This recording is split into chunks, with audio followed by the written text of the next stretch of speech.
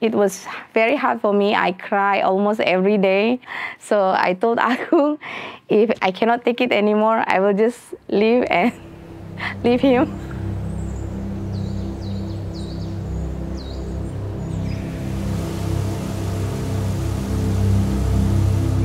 So it was in 2008 that I was introduced to FCC mission pastor, and he asked me to pray about going for mission.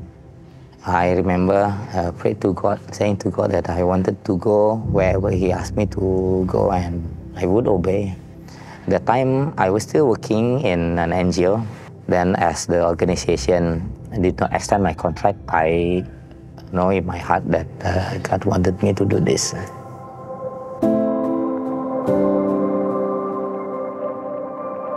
Before I come to Timor, I saw some of his picture already, so I know that I cannot expect a lot, but you're also a bit scared. You don't know where you're going to. So I told God that I want to give it a try. So I come here with him in August 2009 as a newlywed.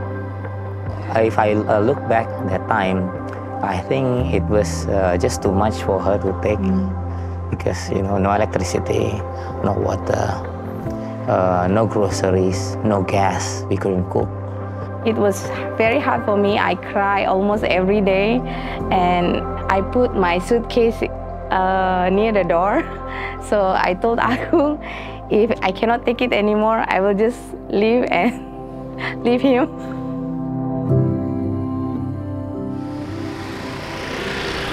In the early years, I had to visit one house to another house to gain their trust. And that's how God bring one by one to come to share their struggle. So that time was the milestones for us to plan a cell group of 4 families. For me, this is very memorable because this is the first cell group that we have ever planted. And in the community itself, it's very unusual for people to gather together to pray, read Bible. But as the word has spread, we face persecution. I remember one day on Thursday, I was looking for the members to have cell, but I couldn't find any of them. I saw only their children, and the children said, "Oh, they are in the bush hiding because they are afraid of getting associated with me anymore." I remember that I complained, why is this happening? Am I in the right track?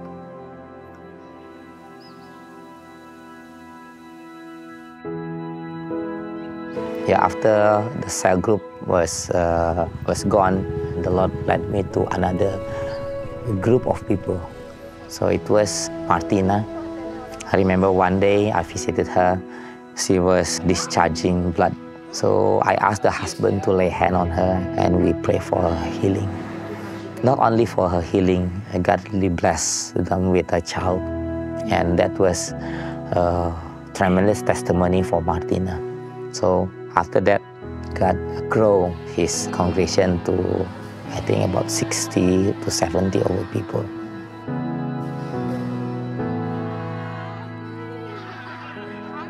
In my old perspective, I would say we lost things already, but I also gained more.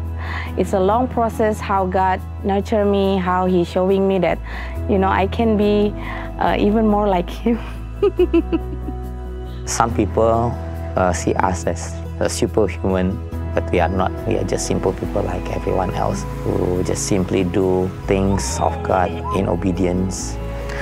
The struggles, the difficulties are still here, and there are times when we felt lonely, but we are so thankful of those people who the Lord have brought to Timor, those people who continually pray for us.